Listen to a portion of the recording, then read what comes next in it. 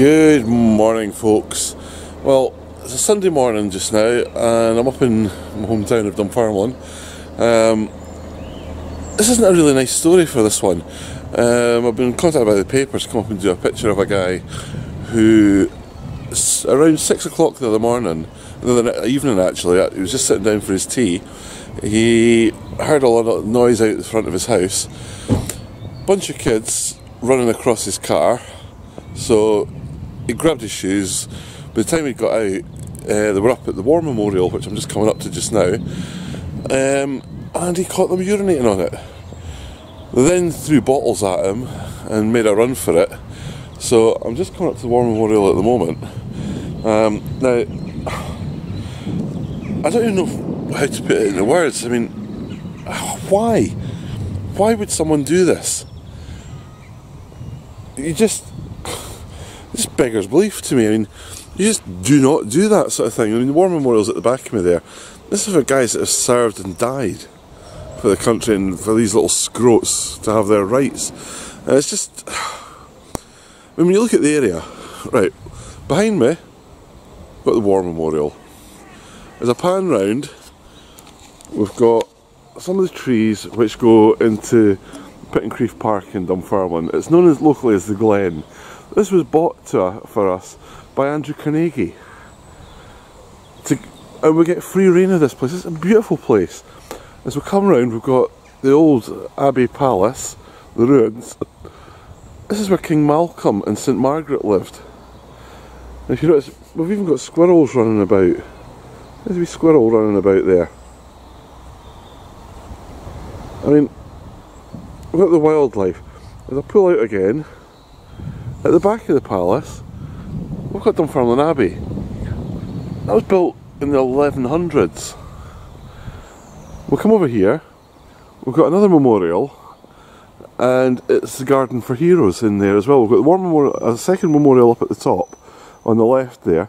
We've got that pergola type thing there, for folk to go and sit under if they want, which is in there. We've got names of soldiers that have been killed up there.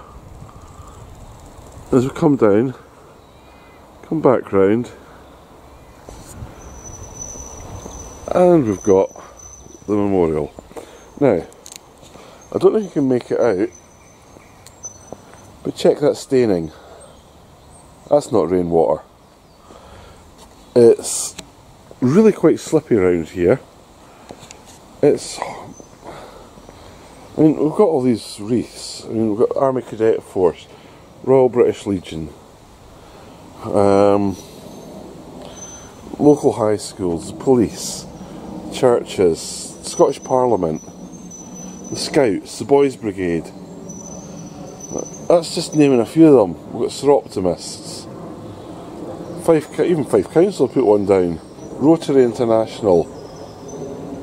And the Scottish Fire and Rescue Service are over there. When you look at the sign there, that's carved into the wall, their name liveth forevermore.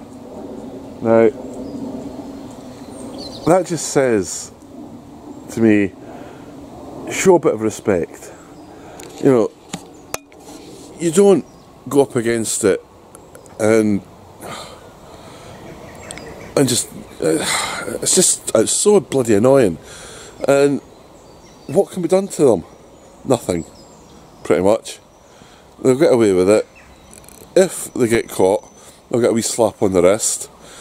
The guy that has told the paper about it is, they were running over his car. His car's been written off. He's out of pocket now. His car's away to the scrappy. He'll have to find himself another car. I've just noticed here as well, they've been writing on it, or painting on it. I mean, just what sense is there in that? I just don't see any sense in that at all. Maybe I'm older, maybe I'm a bit of an old fogey and all that, but no, it's just not right. You do not do that sort of thing.